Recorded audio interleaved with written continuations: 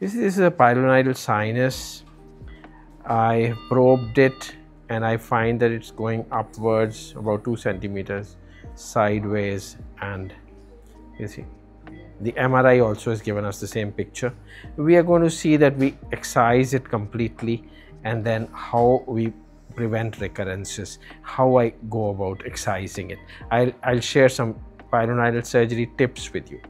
You see, I have marked the area which I definitely need to remove, and now I'll mark the incisions. This is the area which must go out. The incisions have to be marked in a way that my closure shifts the midline to the side. So if I remove it like this, then the midline is going to be here only. So I am going to remove it in this way.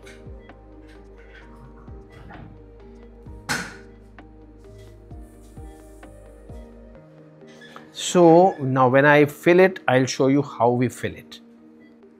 You see, I'm injecting some methylene blue into it so that the tracts get delineated. When I'm excising this area, nowhere should I see in my wide local excision a touch of the ink, you know.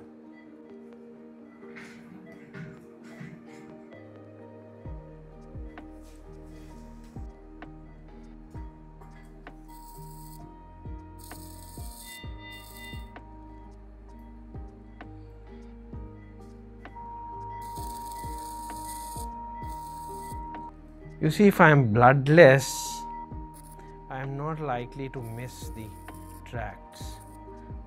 So I try and stay as bloodless as possible so that I'm not blinded by blood, you know.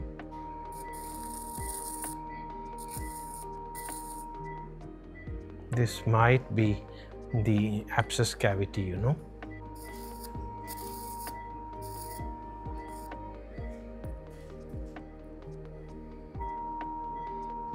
Nowhere so far have we come close to the ink, you know.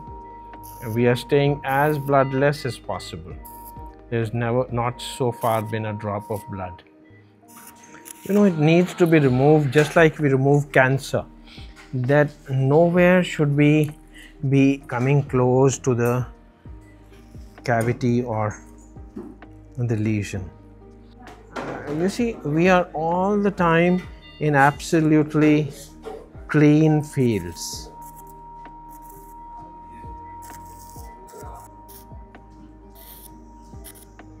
Nowhere have we opened the cavity of the pilonidal sinus.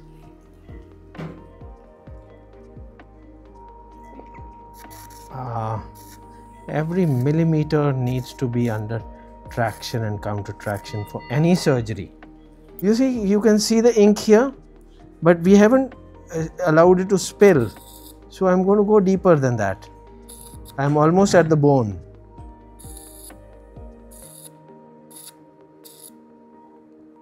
So you see, this kind of a clean field is required for a complete excision.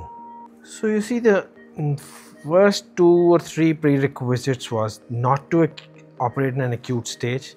Secondly, to make an excision in a way that the midline is shifted. See, now the midline is going to be like this.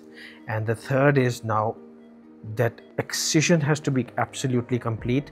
Nowhere should the ink spill. Entire region needs to be removed, just like we do a cancer surgery, as if, you know. Being an oncosurgeon, I have special interest in pilonidal sinus because it requires an oncological radical excision. So now the last but not the least is, if we close it, then also, because it's like closing the roof of a well, there's a well inside, so it'll take a long time to heal. It'll open up. It may not recur because we are going to we have already removed it, but it will still open up. So it's like almost leaving it open then. So we are going to rotate the flap in a way, I'll show you how, that the whole thing gets filled by the tissues from the sides. You see, the first and foremost, I'm going to raise the subfacial flaps all around. Then I'll decide which flap to raise. So you see, this is how we have planned the flap. This is a rhomboid which we have imagined. This is the short axis. We have extended the short axis this side, and the size is, I mean, this is equal to this and this is equal to this, and the whole thing we are going to mobilize so that this goes here and this goes here and the cavity gets filled.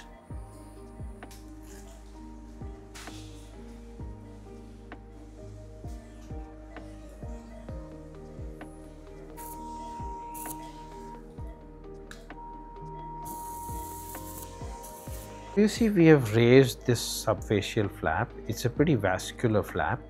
So what is going to happen is that this D is going to come to B, like this. It'll fill up, and the E is going to come to C, okay, and this D dash is going to go to E. So this is how the flap is going to fill it up, and it's going to become a Z. I'll show it to you once we close it. Now the last thing is, which is most important, is that we have to close it in multiple layers, not in a single layer. We have to see that the whole cavity gets filled up with Vicryl 3020 stitches inside. We'll close the cavity. So I'm taking deep sutures here, just like it should be falling. This is falling here, this is falling here. So I'm taking deep sutures. I've placed a drain underneath.